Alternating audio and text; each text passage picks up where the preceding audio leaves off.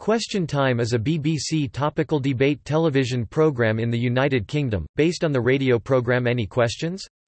The show typically features politicians from at least the three major political parties as well as other public figures who answer pre-selected questions put to them by members of an audience selected on the basis of its political views and demographic.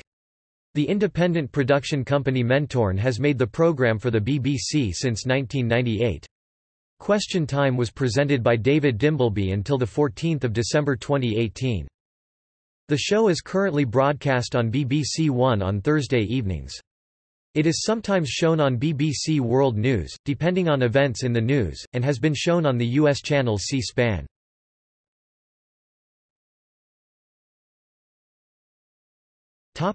Origins. Question Time began on Tuesday 25 September 1979, as a television version of the BBC Radio 4 programme Any Questions? Originally intended to have only a short run, the programme became very popular and was duly extended. The guests on the very first show were Irish novelist Edna O'Brien, Derek Worlock, the Archbishop of Liverpool, and politicians Teddy Taylor and Michael Foot. From 21 February 1980 the series moved to its current Thursday night slot and became fully networked within BBC, with Scotland and Northern Ireland broadcasting the series from this point onwards.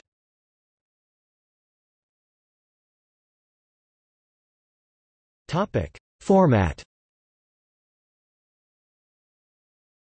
Question Time began with a panel of four guests, usually one member from each of the three major parties, Conservatives, Labour and Liberal Democrats, and another public figure, for example non-governmental organisation directors, newspaper columnists, or religious leaders. In 1998, the panel was enlarged to 5, with another non-partisan member or leading member of a fourth political party joining the panel. The presenter now sits in the middle and chairs the debate, deciding who can speak on the panel and bringing audience members into the discussion. Questions are submitted by the audience before the program goes on air. The program makers select some to put to the panel, who never know the questions before recording begins.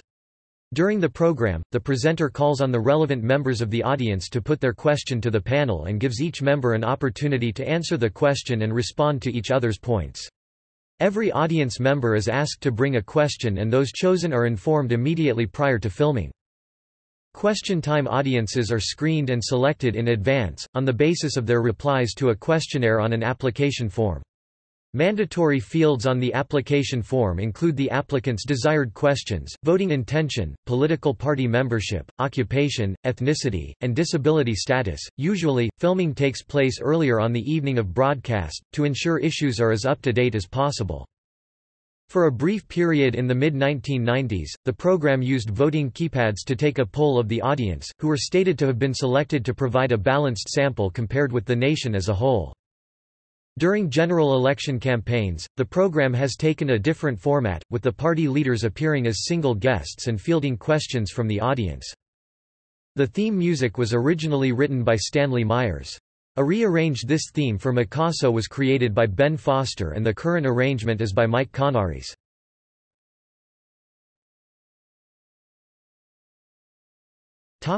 Presenters.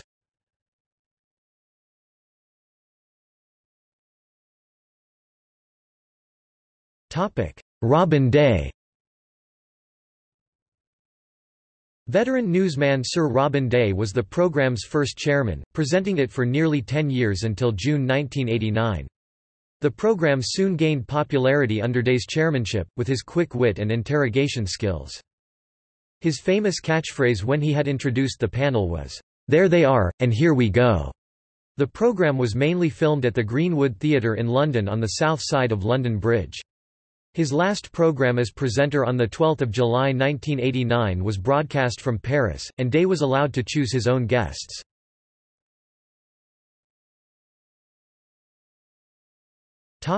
Peter Sissons. After Day retired, Peter Sissons took over and continued until 1993. After Day's departure, the BBC decided to widen the programme's appeal by moving it around the country. The programme also changed its London location from the Greenwood Theatre to the Barbican Centre. Sissons' tenure as Question Time chairman included 3 different editors.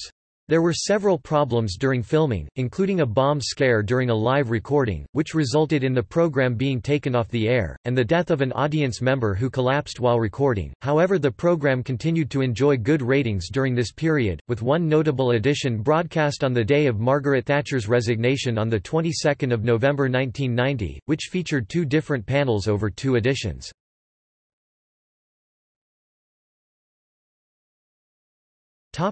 David Dimbleby.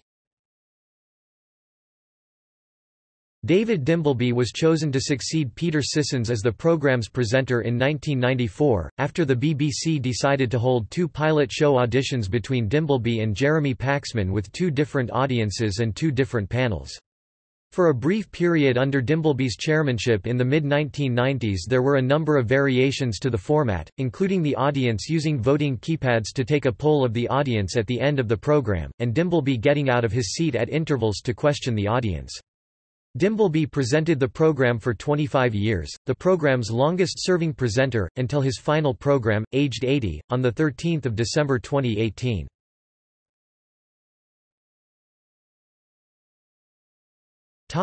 Fiona Bruce. In December 2018 it was announced that Fiona Bruce would be the new presenter.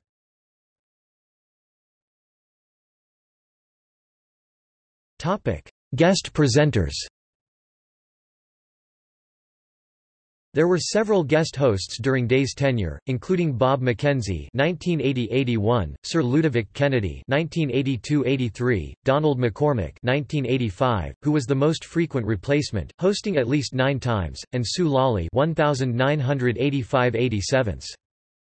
Bernard Levin presented the show twice in place of Day, making him the only person to present and appear as a panelist in the program's history. John Humphreys hosted the 12th of November 2009 edition when Dimbleby was taken to hospital after being knocked unconscious by a rearing bullock at his farm. Nick Robinson hosted Question Time on the 5th of June 2017, a Leaders special, after the show was moved for news coverage following the London Bridge attack and Dimbleby was unavailable, already preparing for election night coverage.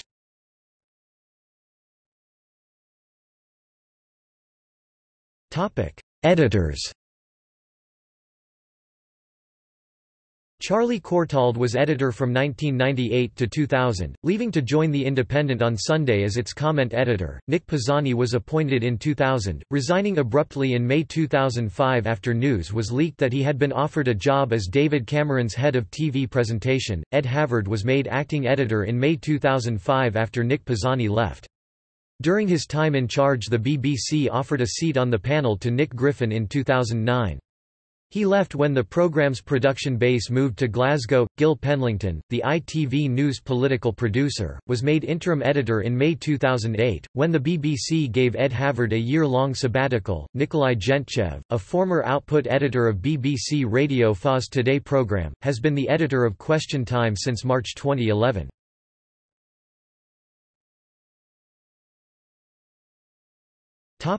Interactivity.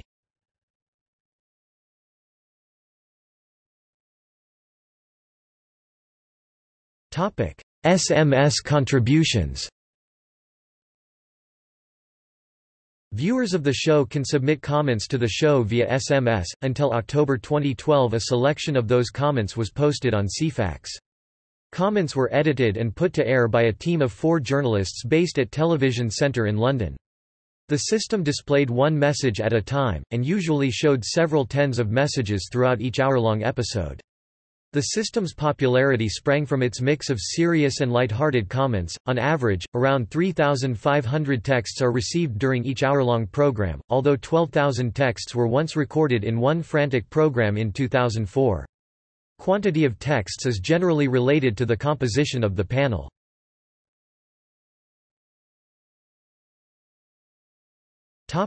Twitter. On 24 September 2009, the show launched its Twitter presence and the show's presenter has regularly announced its presence on Twitter since late 2009.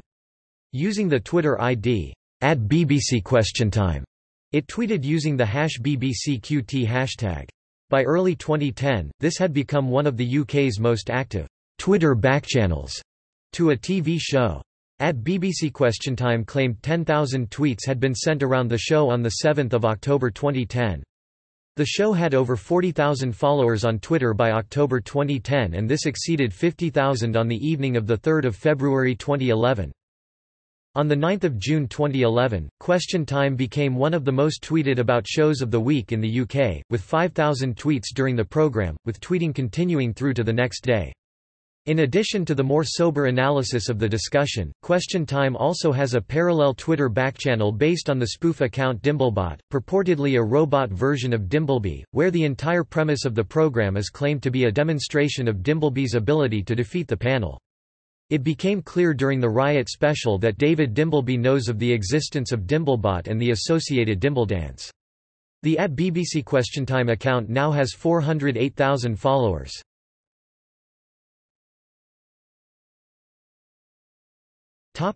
Location. When chaired by Sir Robin Day, Question Time was almost always made in London, at the Greenwood Theatre on the south side of London Bridge. After his departure, the BBC decided to try to widen the programme's appeal by moving it around the country.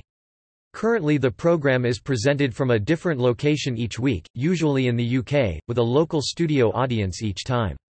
The makeup of the panel is usually altered to reflect part of the country where it is filmed.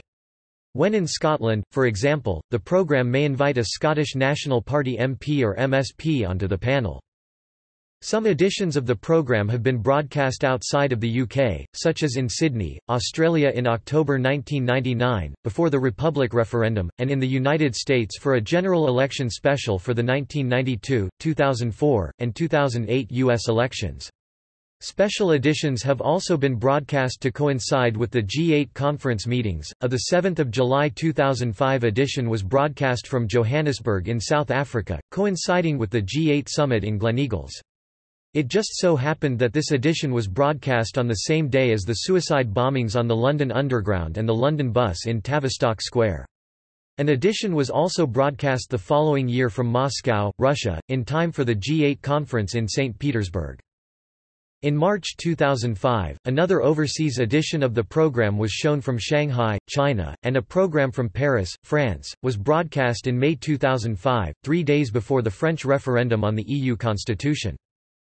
Question Time has filmed in notable political buildings and prisons, airports and universities, performing arts venues and cathedrals.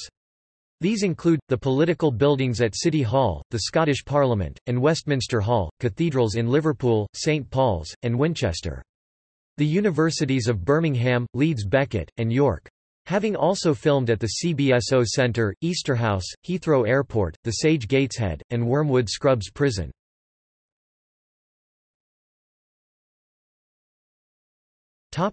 Production. The show is recorded at different venues throughout the UK. Although, as part of plans to relocate BBC production around the UK, the main office of the programme will move to BBC Scotland in Glasgow, the itinerant nature of the programme will continue.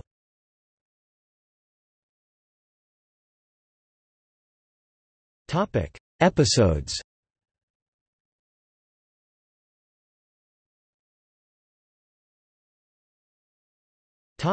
Famous editions.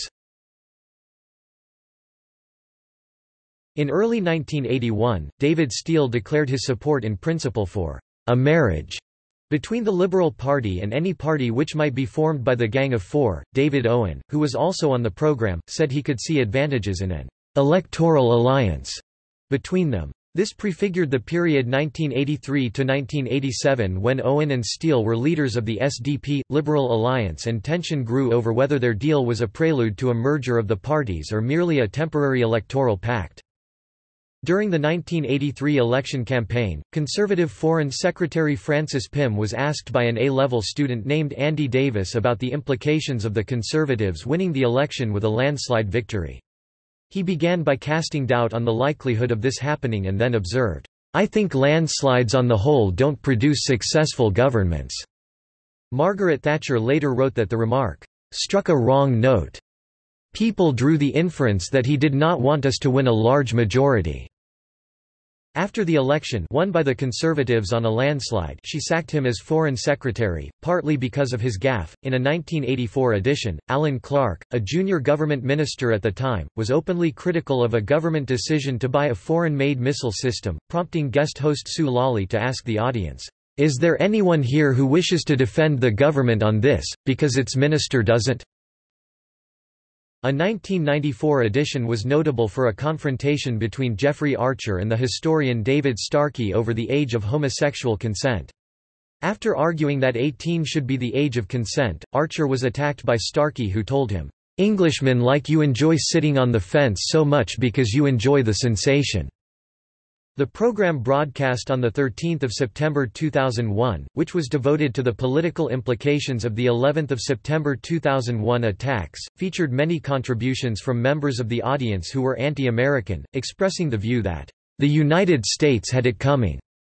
The BBC received more than 2,000 complaints and later apologised to viewers for causing offence, stating that the edition should not have been broadcast live, but rather should have been recorded and edited. In 2002, the editor of Private Eye, Ian Hislop, made an open attack on Jeffrey Archer, who had been imprisoned for perjury, when his wife Mary Archer was a fellow panellist. She was noticeably angry that the issue had been raised and criticised Hislop after the recording had finished. In March 2007, an Iraq special was broadcast, featuring Tony Benn, Benazir Bhutto, Day Brown, Liam Fox, Charles Kennedy and, via video link from Washington, D.C., John R. Bolton. The episode is particularly memorable for the clashes between Benn and Bolton. On the 11th of October 2007, former editor of the Sun newspaper Kelvin Mackenzie appeared on the programme in Cheltenham and launched an attack on Scotland. During a debate about tax, Mackenzie claimed that, "Scotland believes not in entrepreneurialism like London and the South East. Scots enjoy spending it money, but they don't enjoy creating it, which is the opposite to down south." The comments came as part of an attack on Prime Minister Gordon Brown, who Mackenzie said could not be trusted to manage the British economy because he was a Scot and a socialist, and insisting that this was relevant to the debate. Fellow panelist Chuka Umana from the think tank Compass called his comments, "absolutely disgraceful," and booing and jeering were heard from the Cheltenham studio audience.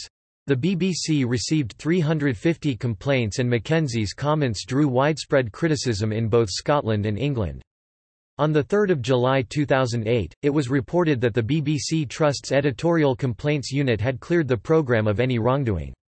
Question Time then proceeded to broadcast the following question from Nick Hartley as part of the programme on the same evening. "After the media coverage of Andy Murray's rise and fall, are we now to infer that the English resent the Scots more than the Scots resent the English?" Mackenzie reappeared on the programme in Cardiff on 17 May 2012. After he was elected to the European Parliament, Nick Griffin, the leader of the British National Party, was invited onto Question Time for the first time, to appear on the 22nd of October 2009. The decision led to controversy and political debate. Hundreds of people protested outside BBC Television Centre as the edition was filmed. 6 people were arrested after 25 protesters forced their way into the main reception. The edition attracted 8 million viewers, and also drew a large number of complaints as a result of its content. Griffin himself said that he would make a formal complaint to the BBC for the way he believed he was treated by the show's other guests and the audience, who he described as a lynch mob. An edition aired on 19 May 2011 was recorded at Wormwood Scrubs Prison in London. The episode was the first to feature prisoners as part of the audience, while panelists included Justice Secretary Ken Clarke, who attempted to defend controversial remarks he had made earlier in the week about rape sentencing. A special edition of the program was aired on the 11th of August 2011 following the outbreak of rioting which had occurred during the previous weekend and earlier that week. Question Time had been off air for its annual summer break at the time, and the edition was scheduled at short notice due to the English riots. An appearance by George Galloway on the edition of 5 February 2015 recorded in Finchley gained much negative comment before the broadcast. Inviting Galloway, a politician who has been outspoken about Israel, onto the programme was thought to be provocative and insensitive because Finchley has a large Jewish minority. Galloway, who was heckled during a discussion about antisemitism, thought he had been defamed by a question posed to him, which insinuated that he should share some of the blame for a rise in antisemitic incidents during 2014. On 23 November 2017, the program was shortened because an audience member became ill and could not be safely moved.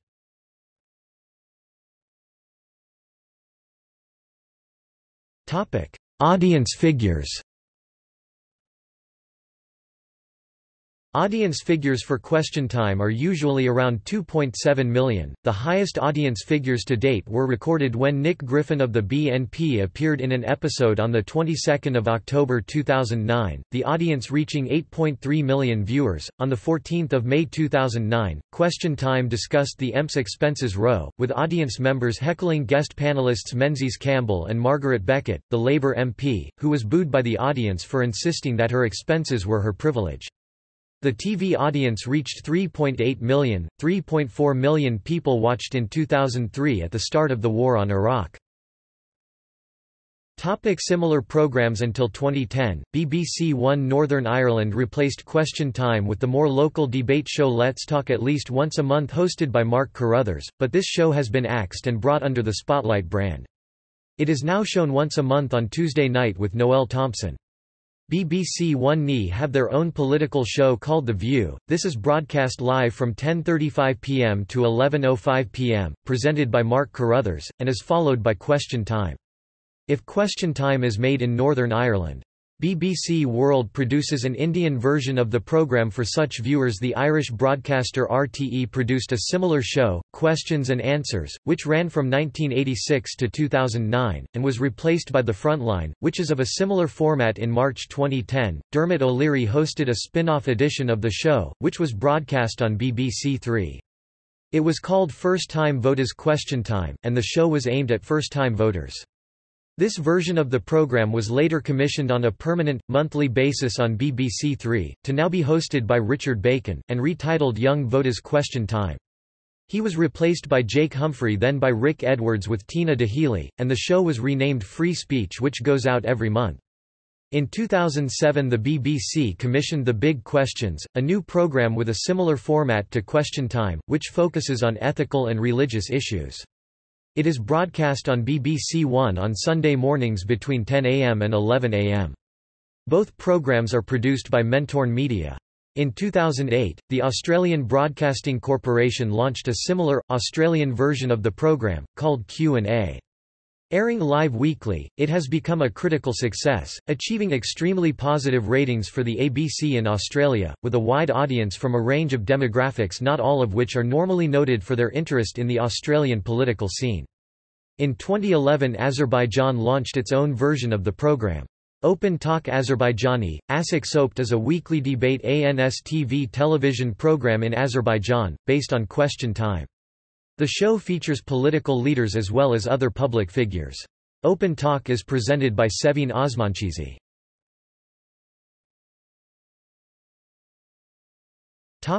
Schools edition.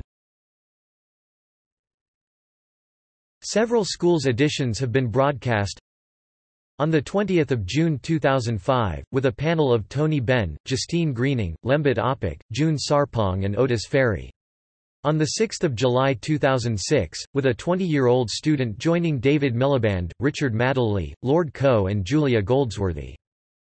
On 5 July 2007, an 18-year-old student joined a panel of Ed Miliband, Sayida Warsi, Davina McCall and Douglas Murray. On 9 July 2009, one of the panelists was an 18-year-old student. Other panelists were Andy Burnham, Jeremy Hunt, Sarah Teetha and Shami Chakrabarti.